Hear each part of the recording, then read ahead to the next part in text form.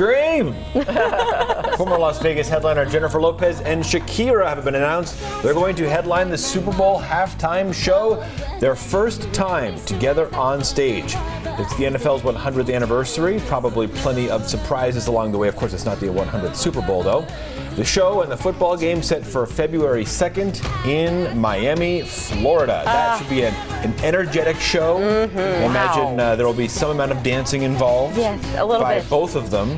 Just a little. Just a skosh? Little bit. Just a skosh? That'll be so fun. And they both put on such great shows. So I can't wait to see what they've put together. Do. And I'm sure that they have all the wardrobes completely locked down, so there'll be no malfunctions. No malfunction, but there will be some shaking going on. There will be some shaking going on. It's going to be a great show. Can't wait. I know, me too.